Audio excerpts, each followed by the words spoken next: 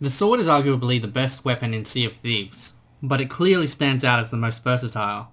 With it, you can quickly dispose of enemies, dodge attacks, and the use of its sword lunge creatively can ensure you board an enemy vessel or travel quickly to and from islands. Over the next two tutorials, we will showcase two sword-based techniques. This first technique is known by most Pirate Council crews as quickslashing or instant transmission, a term coined by the Blue Devils Warmaster, Teuton Nick. This is an advanced sword technique that combines the agility of bunny hops with sword slashes. Used properly, this technique will confuse your opponent, make you harder to hit, and propel you behind an enemy to avoid their block. To master this advanced technique, you first need to learn the two basic techniques that it combines.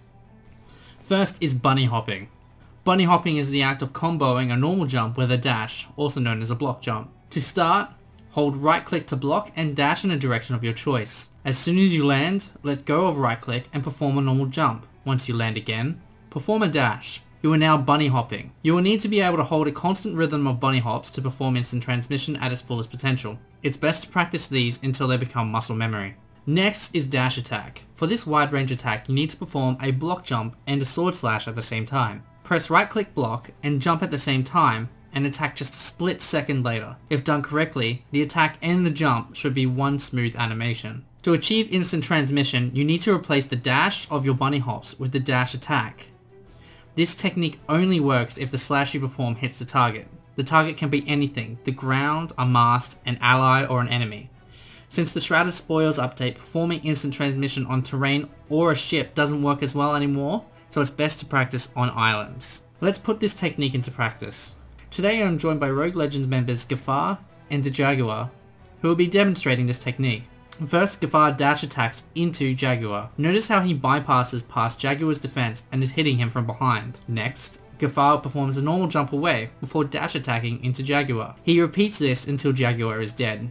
Instant transmission is not the fastest way to kill an enemy because you're only using the first slash of a sword combo. However, it completely negates getting slowed down while attacking and makes you a difficult target to hit.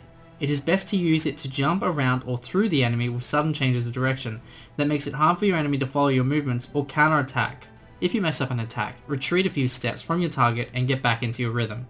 A side note for Xbox users, sharp changes of direction are hard to perform when using a controller, which makes this technique easier to perform using mouse and keyboard.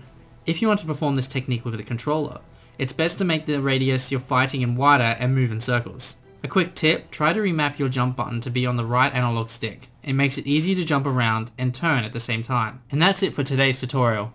We hope you enjoyed today's video and we look forward to seeing more users perform instant transmission out on the seas. Stay tuned for our next video, which will also be an advanced sword technique. We're Steve Owens Revenge representing the Pirate Council. Thank you for watching.